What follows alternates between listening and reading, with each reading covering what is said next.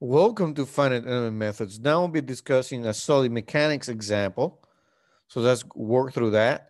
In this example, what I'm going to show you is a domain that looks like this.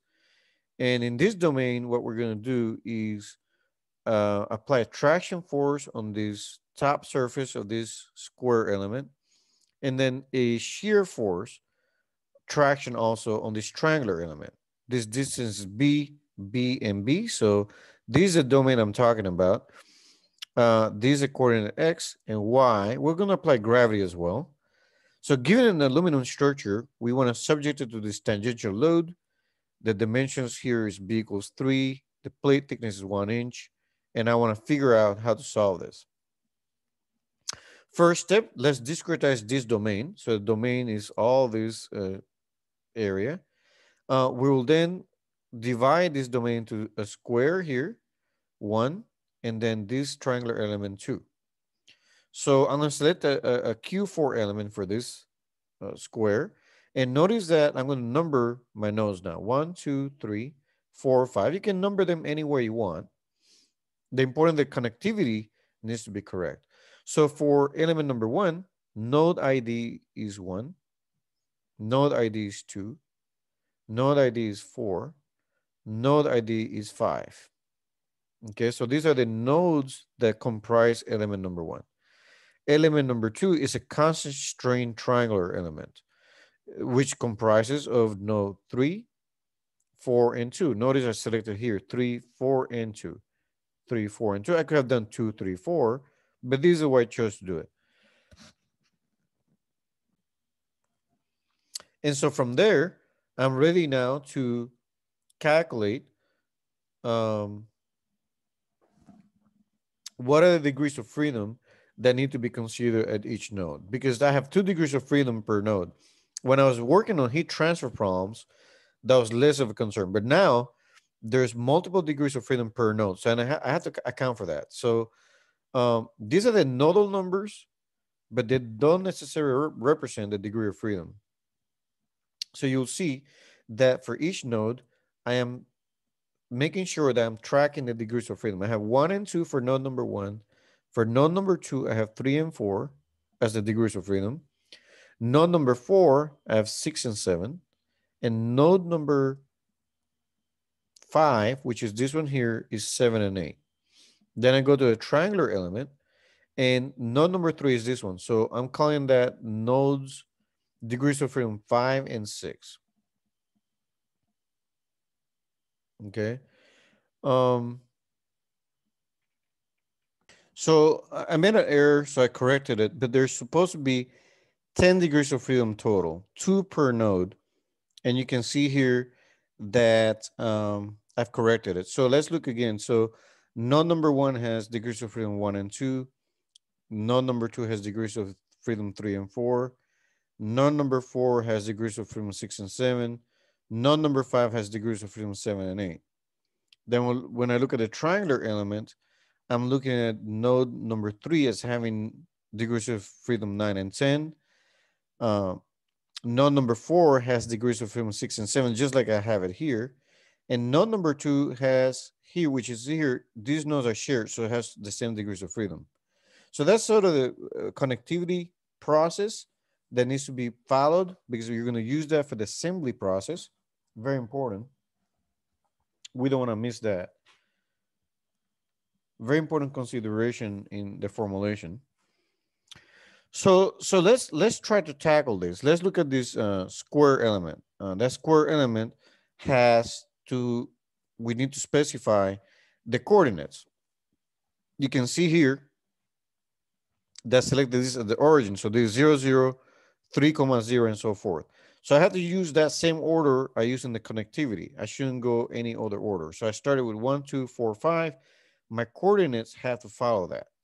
So I have 0, 0 for node number 1. And then for node number 2, I have 3, 3, 0. So X and Y. And then I have for node number 4, I have 3, 3. And then for node number 5, I have 0, 3. X and 0 and Y is 3. That makes sense. That's a height. Again, I invite you to do it yourself. And the shape functions are easy for a square element. We know what they are. And even if it's quadrilateral, doesn't matter because I'm using isoparametric formulation. But I know what n1, n2, n3, and 4 are. And if I find these derivatives with respect to c, if I were to find these derivatives, what I'll find is that given this equation here and given the shape functions for a quadrilateral element, which I already gave you n1, n2, n3, and 4 in previous lectures, these right here becomes 3/2 and 3/2. J inverse needs to be calculated often. That gives you 2/3 and 2/3. The determinant of J gives you 9/4. We need that information as well for the formulation. These informations then, this J inverse will be used here to calculate these derivatives that are needed. We know the shape functions, so we can find these derivatives. When you multiply this by that, you will get that we can find these derivatives of this stuff. This has to be done for N2, N3, and N4. The good news is uh, that this Jacobian is the same.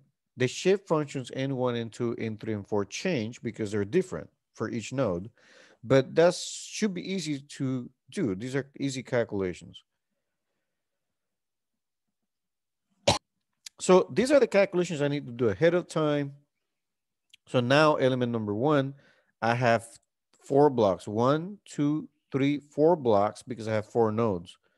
And so here I am. I'm ready to go. This is the strain deflection relationship that needed to be calculated as required by the stiffness matrix, if you recall, from the 2D finite element formulation. I know these derivatives now because I found them through this procedure. So all I have to do is populate these blocks, each of these blocks, using the information from these calculations. Once I do that, I can get B bold, and B bold is all this stuff. This can now be substituted into this equation and be integrated. You don't have to do it numerically. You could do the integral. You can do the integral numerically, not exactly. I know the Jacobian, the determinant is just this value, 9/4. That's easy. Now my integrals go from -1 to 1. And then I have this term that has to do with the gravity load. So you can see here the body force is 0 in the x direction because there's no body force in the x direction. There's only a body force going downwards, minus rho g. That's why you see that there. The Jacobian, the determinant has to be found because this body force is acting on the whole area, volume of the material. So that's why this should be an integral over the area times the thickness h gives you volume. Notice the h there is constant thickness is about 1 inch, I believe I said. So this is the matrix of shape functions in bold times B bold. And we have not done anything different here. This is the formulation we had, M bold transpose times B bold, right? M bold transpose times B bold, that's the body forces. We are calculating each of these things. We calculated B bold, we're done there. We know C bold, we know this. We're just calculating this stuff. And now we have to deal with this stuff, the traction forces. So we're done finding M bold here. This is done. M bold, we know how to calculate. It's easy. M bold transpose this one here. But now we have to calculate this right here. And that's going to take some work to understand how to deal with. So we know that for element 1, which is this one right here, the traction is applied along this edge. So what I'm going to do, I know that the traction tau naught is in the x direction. So that's that value. In the y direction, 0. Because that traction is pointed to the right on this surface. So I'm going to put here that this line element is only applied to 4 or 5. So we're only applying along this edge. So we have to be smart about that. Now recall that we discussed how I'm going to deal with this quantity here. So the first step is to determine what DL really is.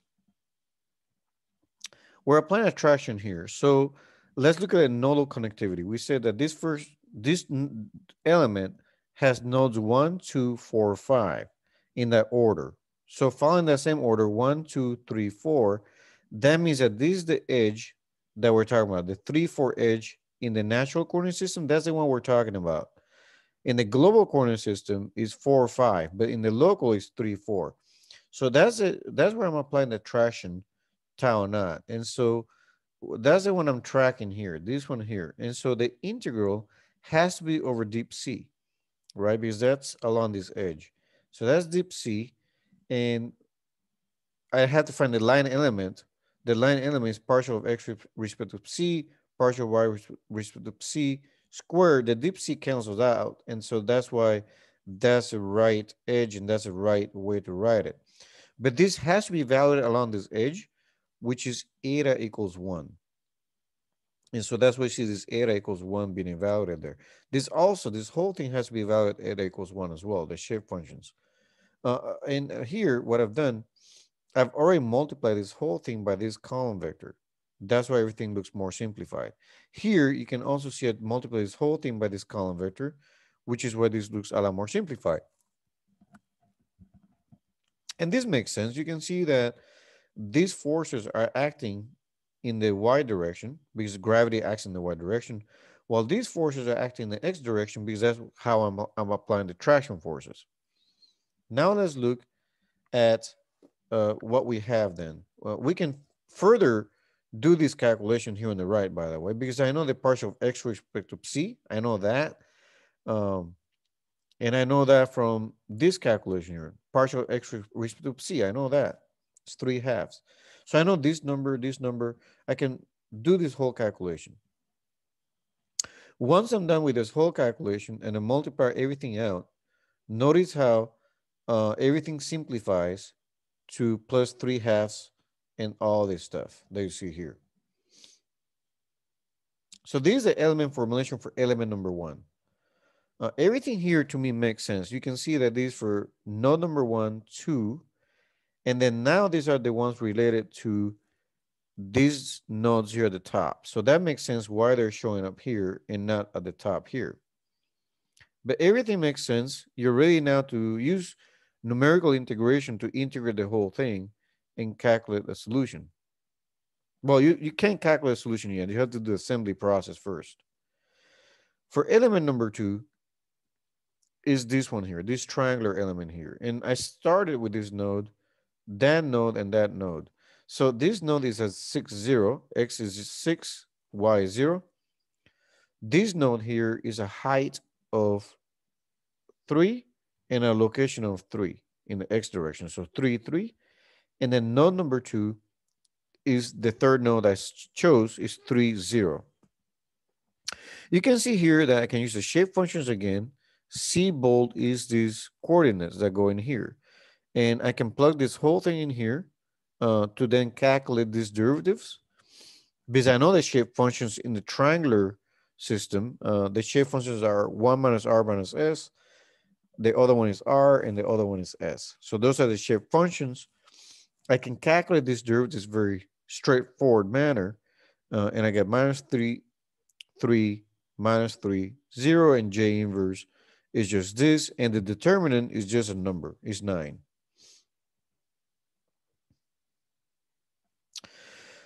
I can calculate these partial derivatives very easily by using the Jacobian, the inverse of the Jacobian times these derivatives. Notice how these derivatives are constant. That's why it's called a constant strain triangle element, because the strains will be constant for every triangle.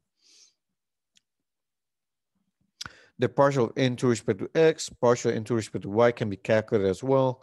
Notice how I can get the values in a straightforward manner for all 3 of them. Then I can plug it in into the blocks. So block 1, 2, and 3. And B bold is this whole thing. Very similar procedure now, right? So these are the shape function for triangular element. That's the body forces. Again, all we're doing right now is substituting in this equation for triangular element. So M bold transpose B bold, M bold transpose traction bold. That's effectively what we're doing. And you may ask me where this came from. Well, you can see that the tractions are applied in the X and Y direction. So tau naught, I have a component of tau naught in the X and the Y. So that's where this came from. Using just trigonometry, you can figure that out. But now I have to deal with that edge, right? We have to deal with that edge. That integral has to be dealt with.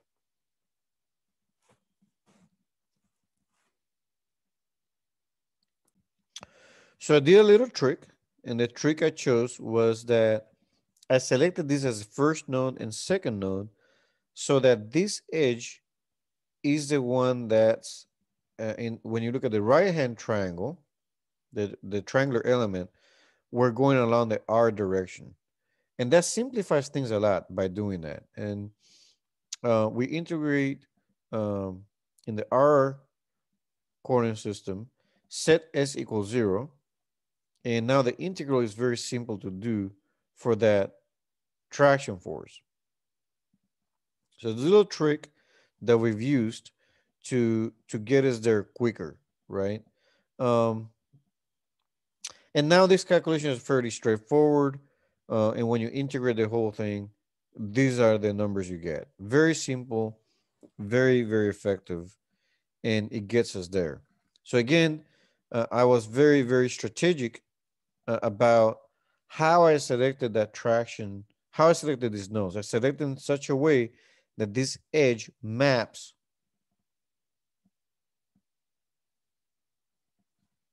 into this edge here. So look at the numbering system, 1, 2, and 3, and the way I selected the nodes were 3, 4, and 2. And I did it on purpose, so this edge on purpose maps into this edge, which is straight. And so that integral is easy to do. It's integral from r equals 0 to r equals 1. And not only that, this edge is just simple. S is 0 on this edge.